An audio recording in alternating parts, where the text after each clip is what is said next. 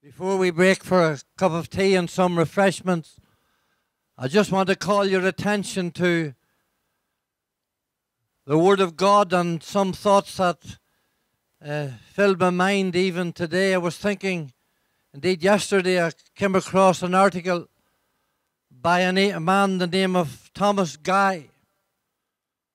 Thomas Guy was a London miser in the 1700s. He was very eccentric, lived in poverty. He ate dried bread. He dressed in the same clothes. He sat in the dark rather than light a candle. Eccentric, a recluse, and some people called him a fool. But whenever Thomas Guy died, he left a fortune of money that went to build the famous, world-renowned Guy's Hospital in London.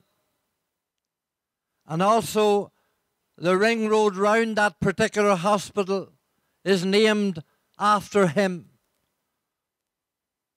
Outward appearances can be deceptive. Man looketh on the outward appearance, and God looketh on the heart. There's a verse in Scripture in Proverbs that says, God says, my son, give me thine heart. And God's after the heart of man because the heart is deceitful and above all things desperately wicked. Out of the heart proceeds all the evil and sin and wickedness.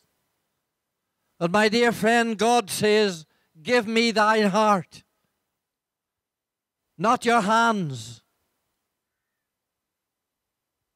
Not your hands. You see, we want to work our way to heaven, but not the labours of our hands. Our labours of our hand cannot meet the law's demands. Our hands cannot work us into heaven. We can't get to heaven. Isaiah says they cover themselves with works. And if you're trying to work your way into heaven, my dear friend, you cannot do it. It's impossible. It's by grace are we saved through faith, not of works, lest any man should boast. Last week I preached here on men that had something, all men that had something in similar, and that was nothing. I preached on Lazarus. Lazarus could feel nothing, he was dead. I preached on the men that couldn't pay the creditor. They couldn't pay anything. They could pay nothing. And I tell you, my friend, listen, there's a man too that could do nothing. And that man was hanging on the old cross beside our Lord Jesus Christ. He couldn't work. He hadn't been to communion. He hadn't been baptized. But he cried on the Lord from that cross, and Jesus said, today shalt thou be with me in paradise. It's not our hands that he wants with all our works. And it's not our head with all our brains.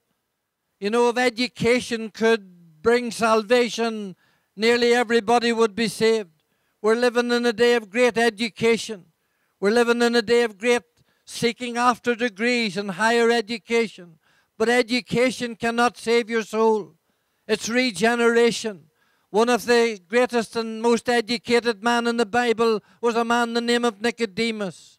He was the leader of the Jews. He was a Pharisee. He knew the 613 prohibitions of the Jewish law off by heart. He taught the Jewish Torah. He knew everything inside out. And Jesus said to him one day, you must be born again. And he couldn't understand it. Professing himself to be wise, he was a fool. He said, how can a man come the second time out of his mother's womb? We're not talking about physical birth. We're talking about spiritual birth. Jesus says, ye must be born again. Ye must be born again. Someone said to George Whitfield one time, years ago, why do you always preach on, ye must be born again? Every time you preach almost, you say you must be born again. Well, he says, I preach it simply because ye must be born again. Jesus says ye must. Ye must. If you're going into heaven, You must be born again. If you're not, you cannot see the kingdom of heaven. It's not your head with all your knowledge. Nicodemus proves that. And then when you turn over to John's Gospel, chapter 4, you have another woman, and she was educated. She knew plenty because she knew that Jesus Christ was the Messiah. She knew about Jacob's well. She knew Old Testament history, but she was a harlot. The Bible says that she had 5 husbands, and she came to the well there to meet the Lord Jesus Christ and had an encounter with him there. And she got saved, born again, and went back down into Samaria and told the people, come see a man that told me all things that ever I did. My dear friend, it doesn't matter about her head knowledge, it's her heart. What about your heart tonight? You see, we're born in sin and shapen in iniquity. In sin did our mothers conceive us. There is no hope unless Jesus Christ comes and cleanses our heart. That's what he wants, is our heart. Why he wants it? Because there's no one else can do anything with it.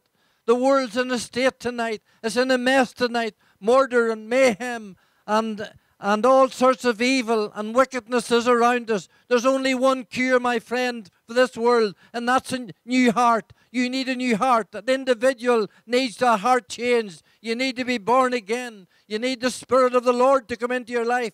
You need those old things to pass away. Jesus came to die on the cross. That's what he wants. He wants your heart.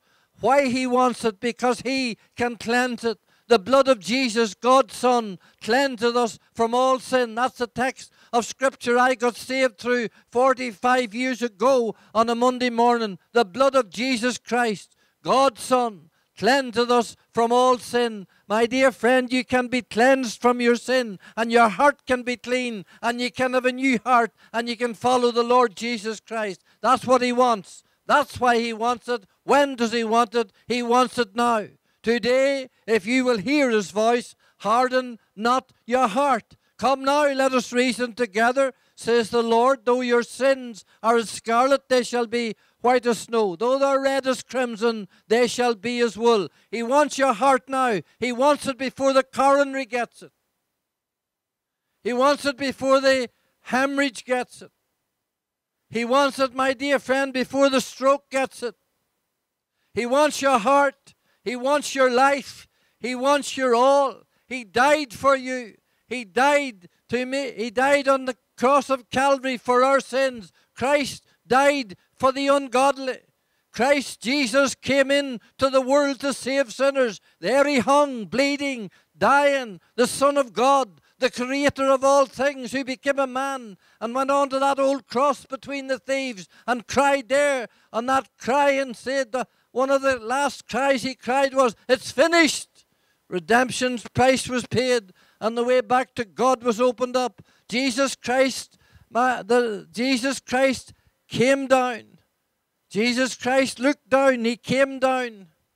He came to the cross of Calvary, and he rose again on the third day, and he lives forever.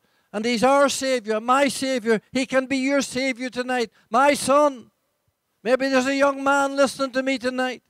Maybe you're in drugs. Maybe you're in drink. Maybe you're in turmoil, and you don't know what way to turn. Well, this message is for you tonight. My son, give me thine heart.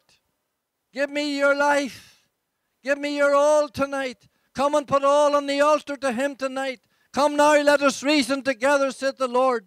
Though your sins be as scarlet, they shall be as white as snow. He's inviting you to come. Come, for all things are now ready. Seek the Lord while he may be found, and call upon him while he is near. He'll save you, he'll keep you, and he'll bless you. God looketh on the heart, and he knows your heart tonight, and my heart tonight, and he wants to cleanse it, and save it, and set it free. And I trust that you will come. Father, we give you thanks for the word of God that has went forth already here. We thank you for the messages and song. We pray, Lord, that you'll bless these refreshments to our use, for we ask it in the Saviour's name and for his sake. Amen.